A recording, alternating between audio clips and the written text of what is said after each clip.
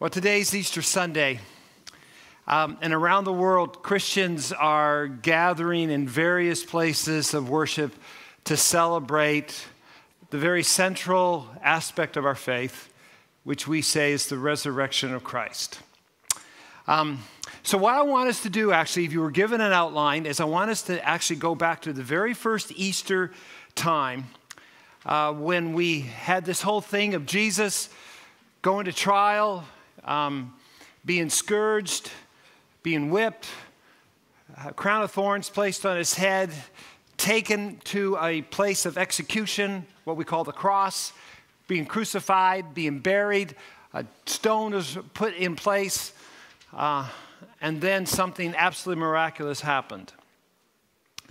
And as the resurrected Christ is now starting to demonstrate himself among others, we come to this part of the Easter story, which we often don't really think about, but actually it kind of ties more with our own lives.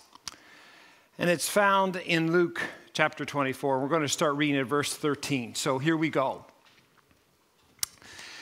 The same day, two of Jesus' followers were walking to the village of Emmaus, 7 miles from Jerusalem. And as they walked along, they were talking about everything that had happened. And as they talked and discussed these things, Jesus himself suddenly came and began walking with them. But God kept them from recognizing him. And he asked them, "What are you discussing so intently as you walk along?" They stopped short, sadness written across their faces. Then one of them, Cleopas, replied, "You must be the only person in Jerusalem who hasn't heard about all the things that have happened there the last few days." "What things?" Jesus asked. "The things that happened to Jesus, the man from Nazareth," they said. "He was a prophet who did powerful miracles, but he was a mighty teacher in the eyes of God and all the people.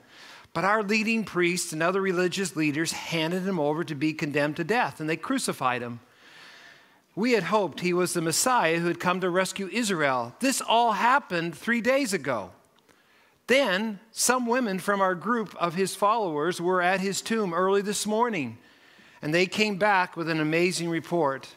And they said his body was missing, and they had seen angels who told them Jesus is alive. Some of our men ran out to see, and sure enough, his body was gone, just as the women had said. Then Jesus said to them, 'You foolish people, you find it so hard to believe all that the prophets wrote in the scriptures. Wasn't it clearly predicted that the Messiah would have to suffer all of these things before entering his glory?' Then Jesus took them through the writings of Moses and all the prophets, explaining from the scriptures the things concerning himself.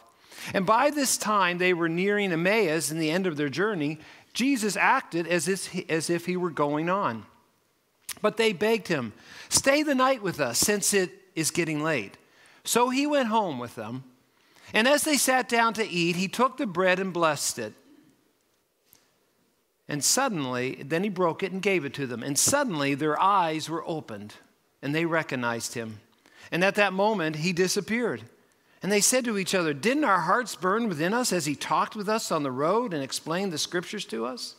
And within the hour they were on their way back to Jerusalem, and there they found the 11 disciples and the others who had gathered with them, who said, 'The Lord has really risen. He appeared to Peter.' And then the two from Emmaus told their story of how Jesus had appeared to them as they were walking along the road, and how they recognized him as he was breaking the bread." You know, as we come and wrestle with, this is part of the Easter story of Jesus' resurrection. The thing I want us just to wrestle with for a moment is that we live in a world today that actually considers the resurrection of Jesus both implausible and unbelievable. When we read this account, we have to understand we live in a world that really says, honestly, you don't seriously really believe this really happened. At times, I wonder, as Christians, the intellectual and educated world looks at our claims today, and even though they're dismissive of them, they are actually quite polite. They're not going to make a big deal of it. They're going to say, if you believe that, if that gives you hope in the face of struggles and life and death, then good for you. But if you start to really push that message with other people, they're going to start looking at you like we look at people who believe in the flat earth. I mean, I've met a few flat earth people, and I go, really? Seriously? Do you ever watch those things from, the space station that shows the earth is kind of round? But you know what? I think there's a lot of people in our secular society today that you rub shoulders with on a regular basis. And maybe yourself, you're like that. You're saying, Dave, it's great the church does some good things and helps out the poor once in a while, and it's a shame they're tearing down churches more in Canada, but really, seriously? You seriously are telling me that you believe that someone who physically died came back to life? Seriously? Well, as we deal with the story of the resurrection of Jesus, I want us to understand some critical things about it. And I guess for us, just in these next few minutes, really quickly, I need to help you make sense of it. So how do we make sense of the resurrection of Jesus? Just like the two on the Emmaus Road, I think, first of all, we see two things that happen. Do you notice here that the first thing they actually did was they discussed what was going on. They looked at what was happening. I mean, here they realized that, first of all, Jesus was executed, and that means he really died. I mean, there are certain faiths in the world that say Jesus didn't die. No, he was executed, hung on a cross. And then they're saying, he was put in a tomb, and now there's this empty tomb. He's not there anymore, and they're being told that Jesus is alive. Please understand something. If Christianity is true, it only comes down really to one matter. I mean, you can sit and we can argue about evolution and creationism. We can argue about, the David and Goliath story. We can talk about, did the Red Sea really part and all that. But if you really want to get right down to the number one question about Christianity, it comes down to this. Did Jesus rise from the dead or not? Because if he didn't raise from the dead, then he's no different than all these other cults and, false religions or people who get up throughout the ages and say, I'm the one, and then, of course, they die, and then everyone realizes, I knew they weren't the one. And that's all that happened to Jesus. Then all at the very best he was a good teacher because he said some incredible things. But the sad part is, I have to admit, if someone who was saying some good things but also claimed to be God and said, I and my Father are one, and if you believe in me, I go prepare a place for you, and I'll come back for you. And he made all these transcendent, divine claims about himself. And then if he just died, that really makes him not a good person. That makes him a fraud. Are you with me? So he's really not worth believing in. And to be honest with you, we're kind of foolish for believing in ourselves.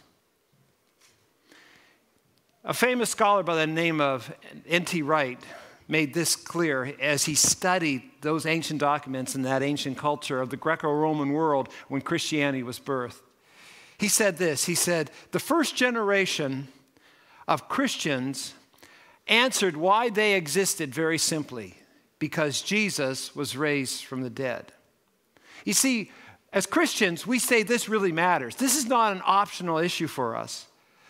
Paul, an early church leader, one who helped establish the early Christian church in the first century, wrote to Christians, he said this, if Christ has not been raised, then all of our preaching is useless and your faith is useless.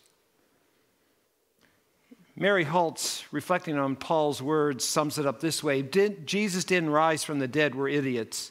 We bought into a lie, we should be pitied. And if Jesus didn't rise from the dead, we have insulted God because we said that he raised Jesus from the dead and that Jesus was the Messiah. And if Jesus didn't rise from the dead, then he wasn't the Messiah, and we got everything wrong. And actually, we're just pathetic people believing in a pathetic lie.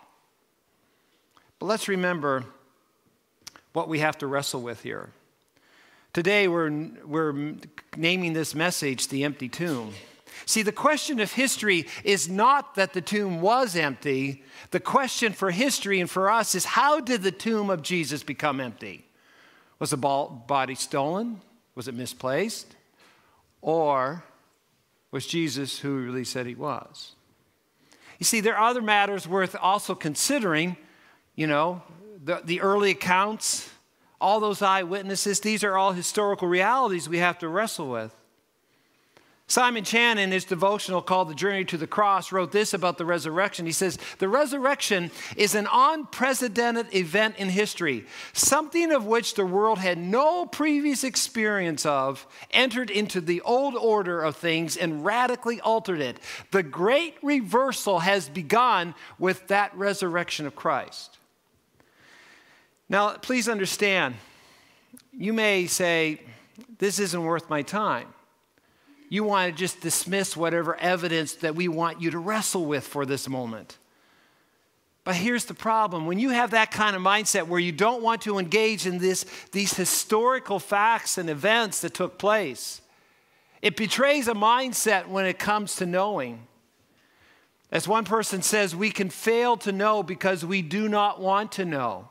Did you catch that? We can fail to know because we don't want to know. And why don't we want to know? Because what would be known would require us to believe and act in ways contrary to the way we want.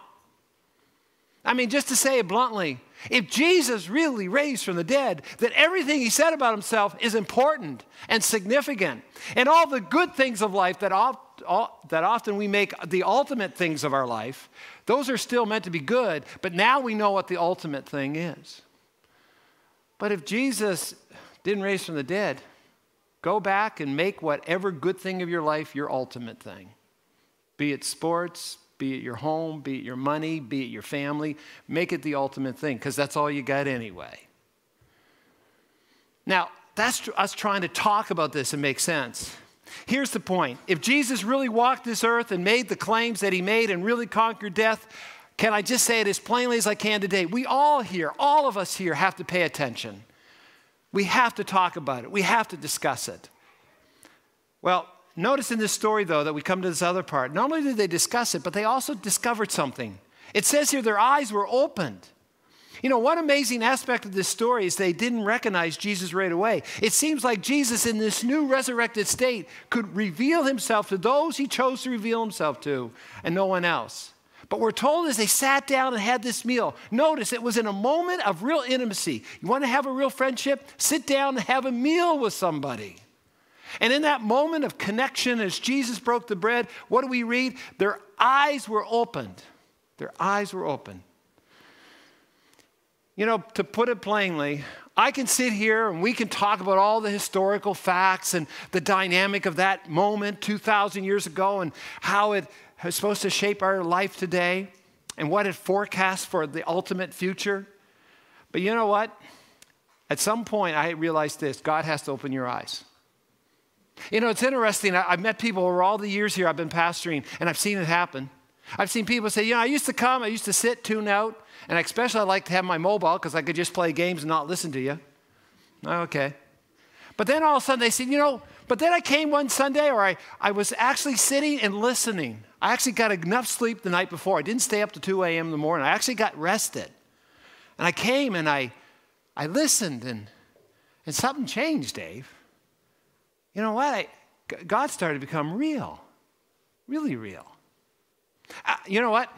Wasn't my preaching. Isn't that good? Wasn't the music, wasn't the lights, it wasn't the building, it wasn't anything. It was God opening your eyes. And you know what? That would be my prayer for you, is that God has to do a work in your heart and mind. You know, I think a simple prayer today would be this. If you're struggling to believe, I dare you to pray this prayer. Just pray a very simple prayer. Say, Jesus, reveal yourself to me, and see what happens. Just pray that prayer. Jesus, reveal yourself to me.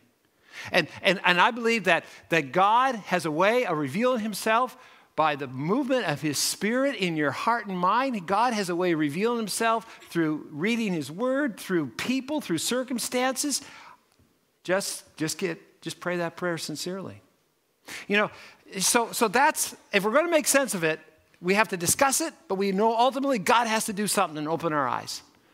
But here's the other part about the resurrection of Jesus. How do we tell our story about meeting him? You know, it's interesting in this story, Luke is recalling how these two people who had met Jesus in their encounter started telling their story. First of all, it says, they go, you know what? Once they realized they'd met Jesus, what did it say? Didn't our hearts burn within us? And I think that when I think about that, our hearts burning within us, that means we come to that moment of decision about believing. I believe that if we're going to encounter the resurrected Jesus today in the year of 2019, we need to be like those followers of the Emmaus Road, where we decide in our hearts to really open ourselves up to him. Please understand that belief ultimately comes from within. You could hang out, maybe your family was Christian. Maybe you grew up coming to church. Maybe you didn't come to church. Here's good news. Whether you came to church or you didn't come to church doesn't make you a Christian. It's your belief in Christ that makes you a Christian. It's kind of like going into a garage and saying, I'm a car. You're not a car if you're just going to a garage. See? And as we think about this belief that was birthed within those early followers also has to be birthed within our hearts as well. Our hearts have to burn as well. We have to come to that place of decision at some point in our journey. You know, this isn't on the screen, but can I highlight one simple Bible verse? It's in the Gospel of John, chapter 1, verse 12. And listen to what it says. It says, but to all who believed him and accepted him, he gave the right to become the children of God. Did you hear those three key words? Believe, accept it, become. You know, for a lot of us, we might come in today and say, you know what, this is a really nice story, Dave. And you know what? When you really talk about all the historical evidence, and as I think about that, you know what, you got a point. I'll give you something for that. That's worth, okay, I believe you. But it's not enough just to believe. You have to come to that point where you not only believe, but you accept. You say, Jesus, if you're real, then I need to let you come into my life in order so I may become what you want me to become. You see, please understand something, that when Jesus comes into our life, we too become part of that new order, that new creation that the resurrection shows us. That the old order of things filled with sin and death and decay is giving way to something beyond our comprehension. We need to turn from our old life and experience life in him. We now need to live in that resurrection reality of Christ. We need to become a new creation so we're never the same again. Now, you know how I said about a prayer at the beginning about saying if you're not sure about it all, just say, Jesus, please reveal this to me. Well, here's a prayer of making a decision on your journey of faith. It's praying simply something like this. Jesus, I believe and I accept you into my heart. I accept you into the very center of my life. You're my Savior, my victor, my hope, my rock, my Lord, my King. And then the Bible tells us this. It says, when we open our lives and accept him, guess what? It says, Christ will make his home in your hearts as you trust in him, and your roots will grow down into God's love and keep you strong. You will experience the resurrected reality of Jesus himself. And then what do we see in the end of this story? How do we tell about meeting Jesus? Well, we first of all have to decide, but then we finally have to declare. And what do we declare? Well, look at what these two early followers did. It says they went and they told their story of how they met Jesus. That's all they did. They just told their story. And that's what we need to do as well. We need to tell our story of how we met Jesus. You know, we may not have all the answers. You're going to meet people who will scoff and say, that's not for me. But we can share the truth of a new life he brings and how we can walk by faith in him. We find ourselves being drawn into a life with God. Now, declaring the hope and power of Jesus' resurrection through our lives changes everything. Paul says this, I want to know Christ and I want to experience the mighty power that raised him from the dead. I wonder, do you understand how we are all called to declare Jesus' resurrection in our lives right now? I think we can declare it in a lot of different ways. Because I think that when we declare the resurrection of Jesus in our life, what it means is Jesus is raising us up from death to life. He's raising us up from despair to hope. He's raising us up from a place of lostness to a place of, rather than living for ourselves, we live a God-centered life. He's raising us from a place of fear and anger and bitterness and worry. He's raising us up rather to a place of hope and love and peace and joy. When we live in Jesus' life, guess what? He raises us up from a fear of death to a hope of eternal life. Well, I'm out of time, so I got to conclude. One thing I have to do a lot, I actually got a question. Someone said, so how long have you been here, Dave? Oh, my goodness. So I actually got it right down. 32 years and 5 months I've been here. Now here's the thing. And unfortunately, let me tell you a downside of 32 years and 5 months. I've done a lot of funerals in the community here of Greater Moncton. I've done a lot of funerals. I want to tell you a shift I've seen happen, though, in these funerals. I get up, and one of my main messages I preach at every single funeral. So if you came to every one of my funerals, you'd hear me say this. I say, as Christians, when we sit here in this moment, in this funeral service, and stare at a coffin, we believe that there's more to life than just this life.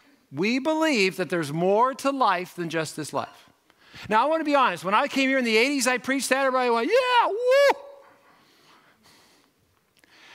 You know what I find today when I say that statement? I find a lot of people who don't come to church, really don't have a faith. They look at me like, seriously, Dave? I can see them going, YOLO. You only live once, Dave. This is it, Dave. I mean, we're just biological, organic, complex units, and we're all going to, at some point, the old cells break down. I mean, if you don't know that, just take a look in the mirror. The body breaks down, the brain breaks down, and we all know, come on, Dave, let's get real. Let's get real. Are you seriously, Dave? And then I start imagining, as I look at their eyes and they kind of listen to me tell this story that there's more to life than just this life. I know that some of them are thinking this. They're actually thinking, they're going, okay, Dave, what you're telling me is this, that you're saying that you can die and that there's a life beyond this life and there's something far greater. And rather than the grave being the end, that it's actually a door into something greater. Now, Dave, if that were true, Dave, that would mean somebody would have to die and come back. Oh, wait a minute now. That's what happened. He's alive. He came back. Jesus says, I hold the keys over death and Hades. As what's the old hymn say? Because he lives. What? I can face what? Tomorrow. Because he lives, all what is gone? Fear. Because I know he holds tomorrow, I know that life is worth the living. Why? I can't hear you. I can't hear you. God bless you.